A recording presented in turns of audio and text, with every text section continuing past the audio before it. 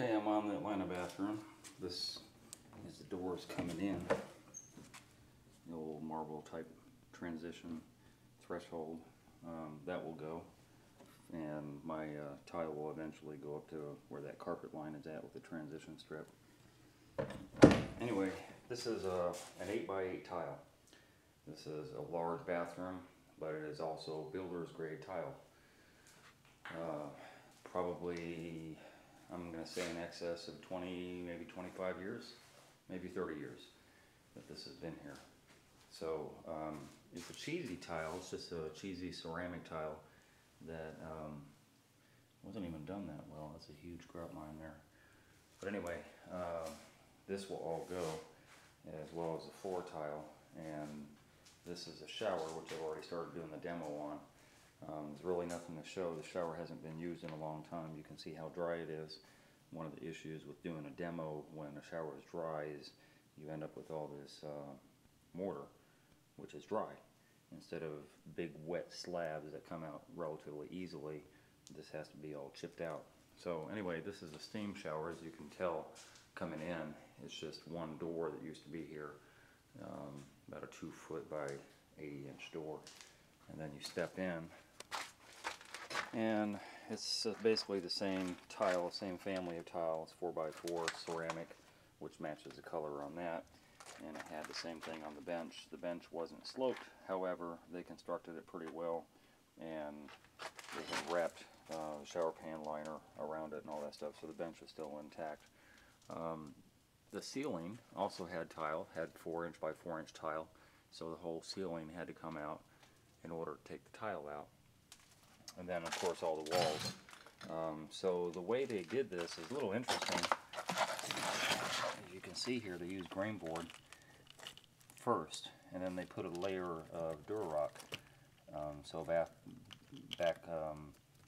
in the day, grain board was primarily used by itself, but then they came along with Durarock, put that on there, and then they just went ahead and put tile right on top of that.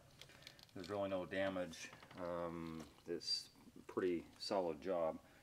As you can tell, 25, 30 years later, there's no issues with grout or anything like that. So it's, you know, it was okay for the day. I'm not here because there was any damage. I'm just here to update. This is the old shower valve, and I will be changing that out with a single lever type of handle. These valves haven't been used in a long time. This is back in the day when you had washers and seats and stuff, and the whole valve came out if you had to replace the valve itself. So be happy to see that go. It was for short people, you know. I mean, this is probably about 6 foot, maybe at the most. So I'm going to bump this up probably about another 8 or 9 inches. And it had a steam, or it does have a steam shower, which I will be keeping. It's actually just a steam head, which is why it's an enclosed shower. Anyway, the demo process is going to take a little time to get this all this material out of the shower and all this material off of the floor. They probably use the same construction method. This is just nails and Durarock and green board, and so I just anticipate there's probably Durarock down here nailed down to the floor. And then you have a toilet closet area, so that will also go as well. All this tile will go off of the tub, and what we're going to put in here instead on the floor is going to be a bone looking, really nice tile, 20 by 20 tile that's going to go diagonal. So my first diagonal will go here, and then everything else will follow suit outward. So the 20 by 20 porcelain is going to go on the floor. On the tub face, I believe the same 20 by 20 porcelain will go on the tub face, and the tub itself, there's going to be a mosaic for a backsplash. The mosaic is going to be glass, I believe, and there might be a rope sitting on top of the glass also to kind of, you know, frame it in. On the shower, it's going to be a 12 by 24 tile.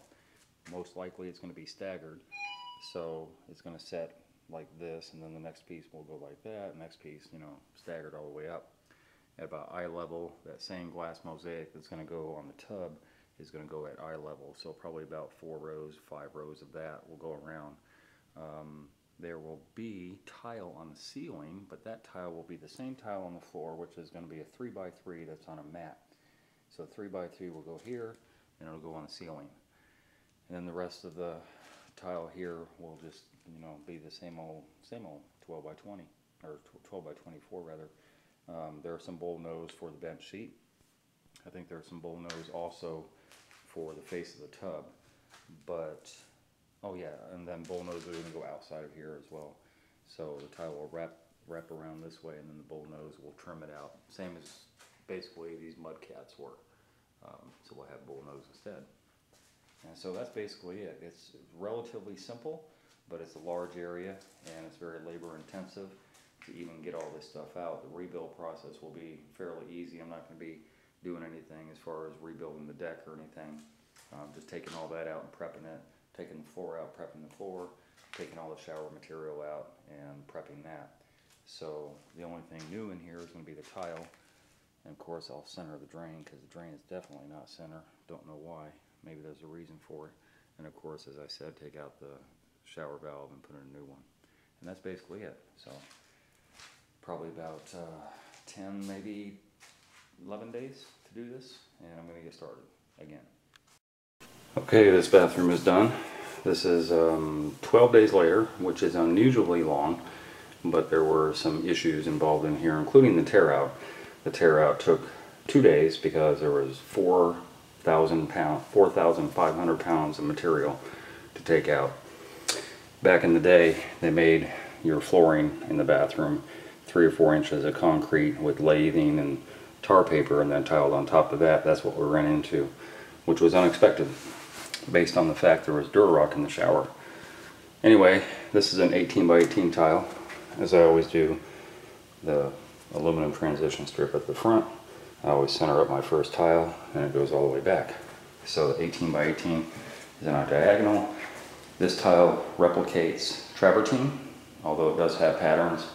So the customer was very adherent to the fact that she didn't want to replicate patterns next to each other. There's darker tile as well as more brown, a lot of different colorations. So that took some time too to sort that out. The closet, the toilet closet area, I transitioned from diagonal to straight because it was easier to do that than try and wrap a diagonal around one of these with 3 or 4 times compound cuts, because you see how this doorway angles in and then goes straight again. So we transitioned with 3-inch, 2 strips of 3-inch tile, and turned out pretty good. This baseboard here is a 4-inch 1x4 with the little trim on the top, which replicates the baseboard throughout. Although this is a 6-inch, no, that's an 8-inch with the same type of trim on top. So rather than do this blasé type baseboard, I just replicated that with 4-inch and the same type of trim on the top, which turned out pretty good. The baseboard is throughout, obviously, and except for this back mirror area, because there's just a small area between the mirror and the top of the baseboard, so it's kind of incidental. Anyway, so the tub got changed out as far as the tile and all that stuff goes, with a backsplash with the same 3x3, 2 rows all the way across, and the bull nose. The bull nose is on the front of the tub and wrapped around all the way. And not too much I did on the tub. I changed out the faucet. So that's about it on here. Other than that, it's just a tub deck, so not much to tell you there. This is a shower. This is the main reason I was here, to build this shower back. This is a steam shower, and so therefore it's an enclosed. You don't see the cutout here. Steam shower by virtue of this switch right here, and there's a little nipple inside there that shoots out the steam at the bottom, which we kept intact. Anyway, same bull nose wrapped around the front, and on the inside here we have 12x20 tile that got staggered, obviously, with the same 3x3, 4 rows all the way around, wrapped around, wrapped around, wrapped around. And then the same 3x3 went on the ceiling. If you recall before, I don't remember if it was on the video, but it was the ceramic that was on the ceiling, 4x4 ceramic, so now it's 3x3. Same 3x3 on the floor with the new drain that I actually centered. It kind of bugged me that the drain in this case was done correctly. In other words, it lined up with the shower fixture and the head, but it didn't line up with anything inside the floor. So I asked for permission to center the drain because it was just bugging me, and that's what I did. In here, the bench was in good shape, so I didn't have to change out the bench. Although it ran straight like this, the customer wanted me to increase the bench coverage by doing a little diagonal, and so that's what I did before I tiled. The diagonal gives her more room over on this right side. And that's it. Shower fixture obviously got changed out with a new shower head. Didn't do anything with the light, it's still the old same light.